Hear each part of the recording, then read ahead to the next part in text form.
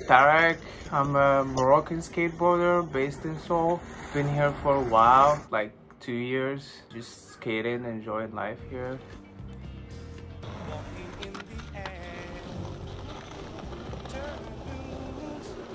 Well, for me it starts like few months ago. December, I started getting like back pain, but in March I felt really like pain, and it wasn't only back pain, it just like went through my whole body. I started feeling like pain everywhere. We went to the hospital and they told us that I have stage 4 testicular cancer, and it just kind of spread, and now it's like I have in my lung, I have kind of like tumor in my stomach, abdominal mass, which is like kind of like pushed my kidney. The cancer went up to lungs. That's why they were basically saying you have to start your treatment now. I decided to, after that, to go back home where I can get treated and just like with my family, and I have insurance there and stuff. I booked my first flight, it got cancelled the second day, and I booked the second flight, it got cancelled, and the third flight, it got cancelled basically too.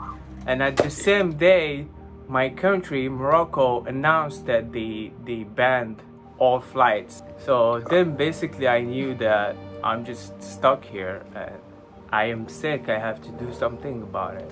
And I'm so glad that I'm with Leah so we can talk things out. So if I was alone, I would have been lost.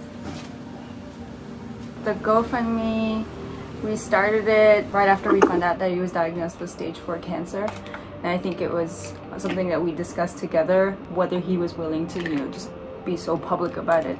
We have friends, family, co-workers, fellow skaters, but also just random strangers trying to help out and donating. And I know it's difficult times for everyone, but we're so grateful for all the help that we've had so far. And we obviously need a lot more, because we did find out that chemotherapy is a lot more expensive than we expected. And, you know, all the money that we've collected so far helped to cover his first surgery. You know, I'm still here trying to make it. I'm going through the treatment, and yeah, just gonna see how it goes.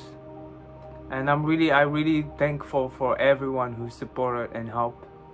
Everyone is struggling, everyone has a different story, going through something.